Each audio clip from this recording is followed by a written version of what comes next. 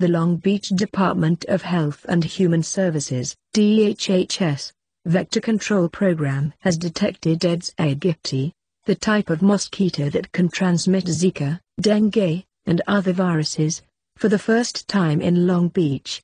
While they have been found in several surrounding cities in Southern California, this marks the first detection of these mosquitoes in Long Beach. The Aedes aegypti mosquitoes were found in North Long Beach, where mosquito control is under the jurisdiction of the Compton Creek Mosquito Abatement District, CMAD. Long Beach Vector Control is working with the CMAD to evaluate the extent of the infestation and aggressively target problem areas to prevent the spread of these mosquitoes.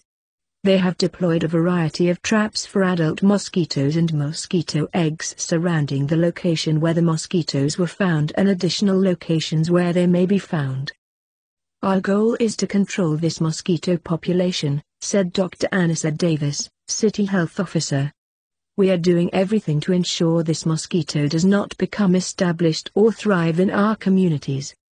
Zika virus is transmitted through the bite of an infected Aedes mosquito, but can also be transmitted through sexual contact and from a pregnant mother to her baby.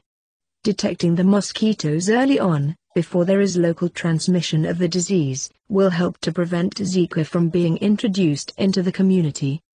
There is currently no local transmission of Zika in California.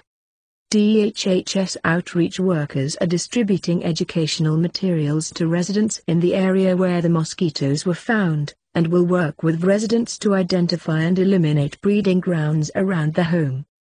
Long Beach residents can play a critical role in helping to control the spread of this mosquito population. Aedes aegypti is a small, approximately 1/4 inch, aggressive, black and white mosquito that distinctly bites during the daytime.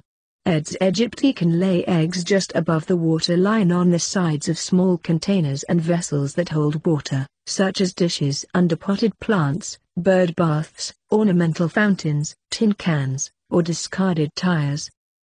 The following precautions will help reduce the chances of being bitten by mosquitoes.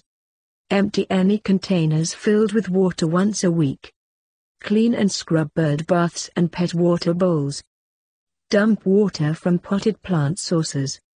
Check rain gutters and lawn drains to ensure they are not holding water and debris. Use mosquito repellent consistently when outside. Wear long sleeves and pants when outdoors. Ensure screens on doors and windows are in good repair. Residents are urged to report unusual numbers of mosquitoes, or day-biting mosquitoes, to the city's Zika hotline at 562-570-7907. If you are sick with fever, headache, and joint or muscle pain after returning from an area where Zika, Dengue, or chikungunya occurs, contact your doctor and stay indoors as much as possible to avoid mosquito bites and help prevent possible spread of the virus in Long Beach.